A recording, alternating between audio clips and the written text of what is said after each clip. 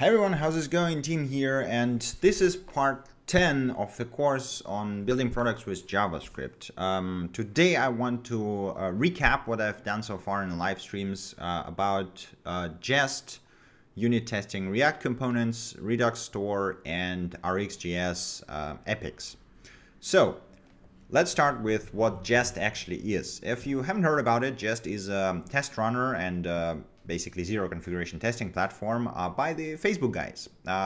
Some time ago, it wasn't actually that good. It was quite painful to use it, but it still had some very nice tools made specifically for React.js.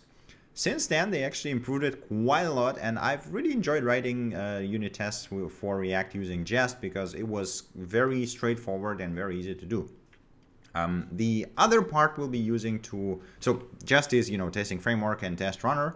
So we actually need the library for testing React components in a nice way, let's put it this way. So there is a library called Enzyme. It's made by Airbnb guys, and it allows you to do very nifty things like shallow rendering, for example, or full DOM rendering if you need that. In this case, we don't really need that because our components are pretty straightforward. Static markup and all that kind of stuff. So together with Jest, they work really, really well. Since I haven't actually used them, and before that, like before doing this live stream and before doing this for this specific project, I actually did manual JS DOM testing, which is kind of painful in comparison to all of this. So I followed this nice article on HackerNoon by Artyom Sapegin, testing React components with Jest and Enzyme. I will put it in the description to the video, so if you want to read the whole article, which is, kind of good, you can go ahead and do that.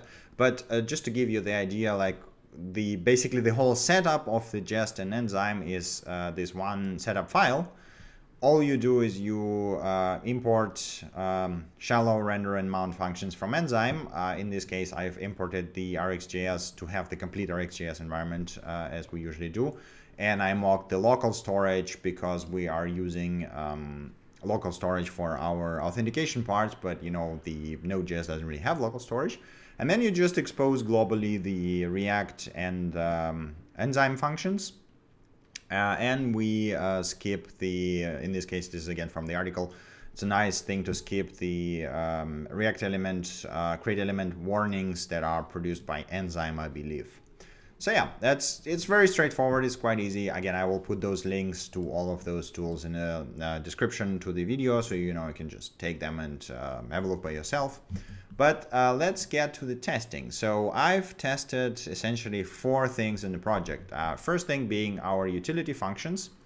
Again, we have some functions here and they are very, very straightforward. They take in some data and then return something else. So again, testing that is very simple. I'm just import them, and then I expect that this function, when you pass in one argument, to be returning something else.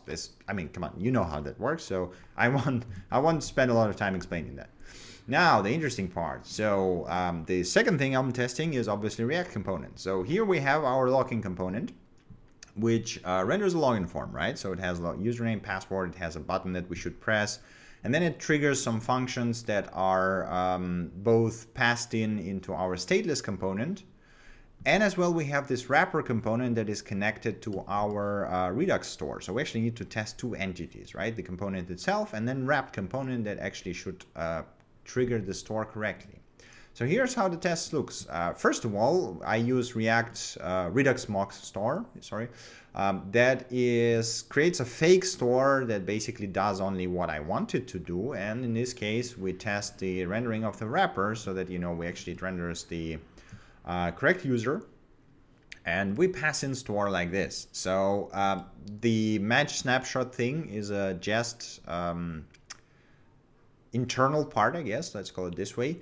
And the idea is that the first time you run the test, it will generate those snapshots that look like this. So basically this is rendered to string component with all the functions and everything that will be generated again by Jest itself. And then once you rerun it, unless obviously you don't change anything, it should always match this snapshot. So it's a nice way to check if it's actually rendered correctly, because you can just have a look at the snapshot and see, okay, all the parameters, all the classes, all the IDs and so on and so forth are correct. So when you rerun it next time, they should be exactly the same. Works really well. And, you know, writing this test is just really easy. If your components are dumb, this is a very cool way to do this. Okay, the next part is a bit tricky.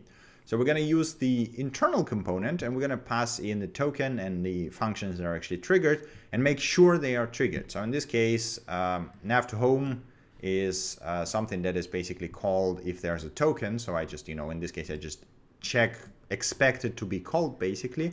I guess there's a better way of doing that, because in the Jest you can create mock functions and then just, you know, expect it to be called, but whatever, that works. Right, so, and then the thing that I do next, so first I again match the snapshot, just make sure it rendered correctly. Then I mount it actually as a component, and then in this mount I actually search for user input, user password, and remember checkbox. I assign them new values, and then I simulate the click, which means that once I click it, it should call this onLogin function that already checks all the login, password, and remember stuff, right? So, and that works again perfectly fine. This kind of stuff is, I mean, it's incredibly easy to write this test with Jest. So this is the second part.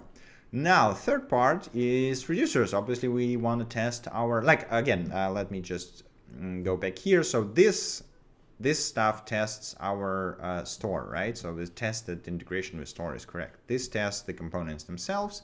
And now I have to test the reducers and make sure they actually do the actions that they are supposed to do. So here's our authentication reducer. It has essentially 4 actions: register success, login success, and login and register errors, which are, okay, at the moment this is like super stupid, but hey. The tests for reducers are super easy, right? Because those are just functions. So what we can do is we can import the auth reducer, and then we just import action types. And what we do is we say, okay, here's the test state, which is our initial state.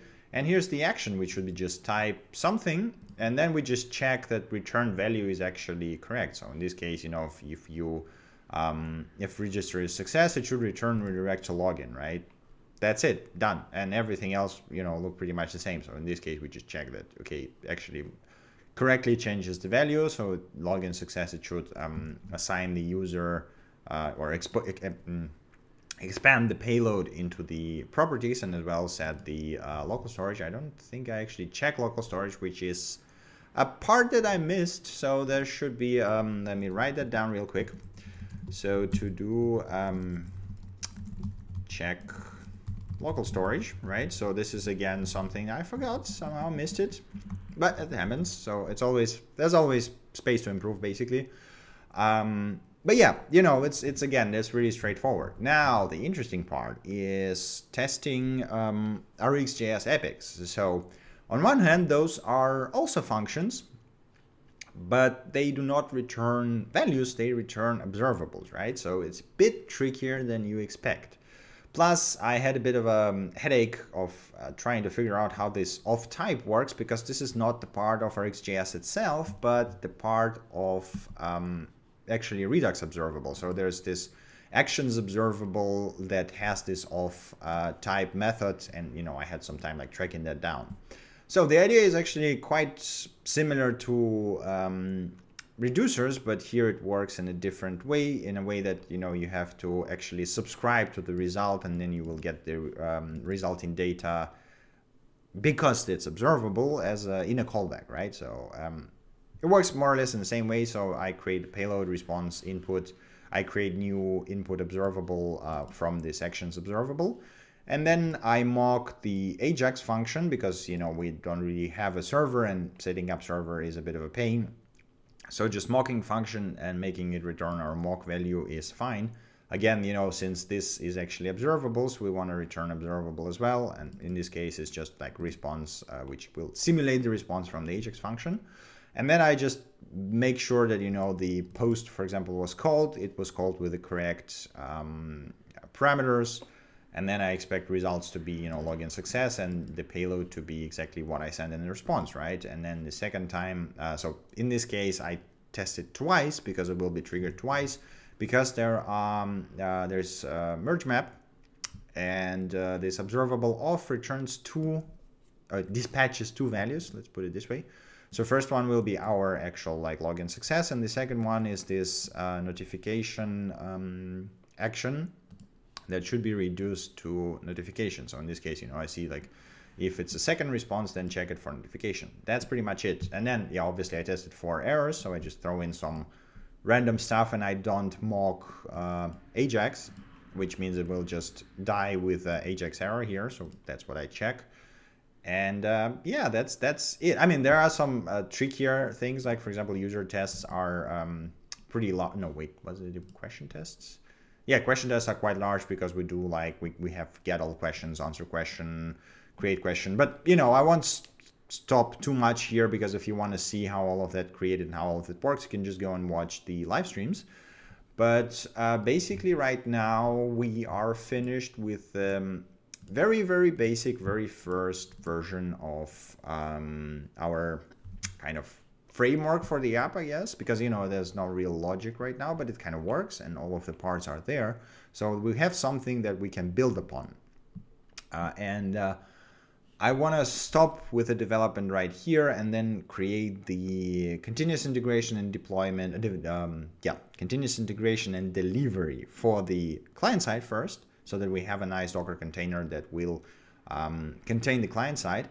And then we'll create continuous deployment for both containers on one of my servers, you know, to just show you how you can do that with GitLab CI, for example, yeah? I guess that's it for the part 10.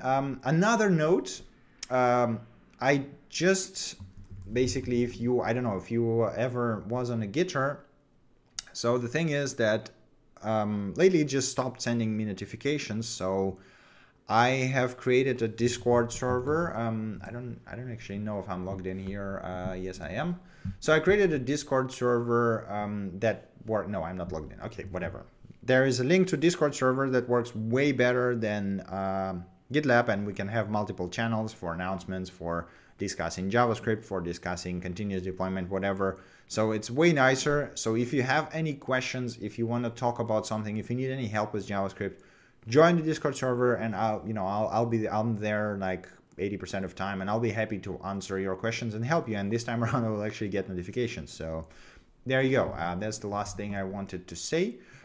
I guess that will be it for today. Thank you for watching, and see you next time. Bye.